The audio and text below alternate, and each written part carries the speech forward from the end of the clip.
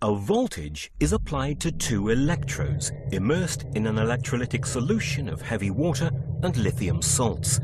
This establishes a flow of current from a strip of palladium, acting as the cathode, to several platinum coils, acting as the anode. Temperature sensors measure the temperature of the electrolyte solution within the cell, as well as the cooling water that surrounds it in the larger jacket container. Within the solution, many of the D2O heavy water molecules are dissociated into OD negative and D positive ions. When the voltage is applied to the electrodes, the OD negative ions are attracted to the positively charged platinum anodes, where they lose an electron and combine with other OD ions to reform back into D2O, while the remaining orphaned oxygen atoms combine to form O2, which escapes as a gas up to the surface of the solution. Meanwhile, the D-positive ions are attracted to the negatively charged palladium cathode, where they quickly find an electron on the surface of the cathode to neutralize their charge.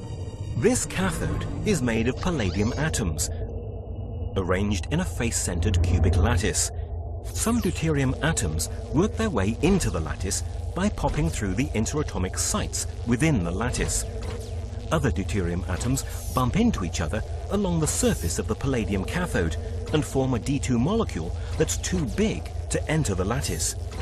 These D2 molecules cluster to form bubbles that rise up in the electrolyte solution.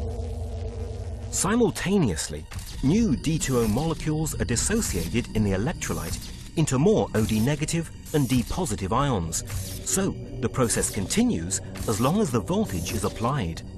However, when the super wave principle is used to vary the current with a pattern of rising and falling nested oscillations, the loading of deuterium atoms within the palladium lattice is enhanced, and so is the fluxing of deuterium atoms in and out of the cathode.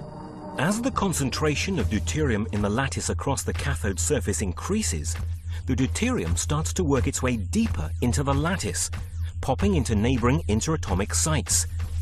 As the deuterium occupies more of these interior sites, the lattice dimensions increases a little.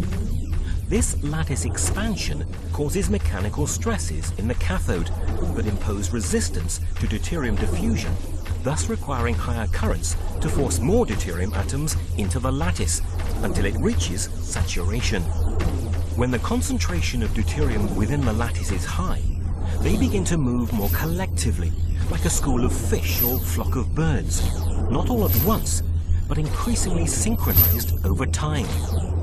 At this point, pairs of deuterium atoms begin to disappear, fusing together to form an atom of helium-4 isotope.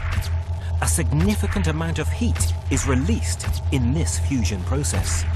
The energy released by each helium atom that appears, 24 million electron volts, is dissipated by the lattice as heat, raising the temperature of the palladium electrode and the surrounding electrolytic solution.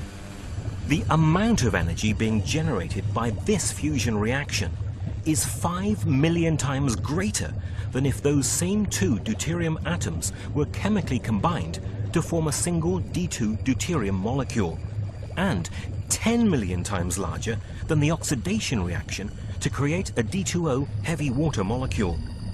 It is this excess heat that is causing such excitement within the scientific community.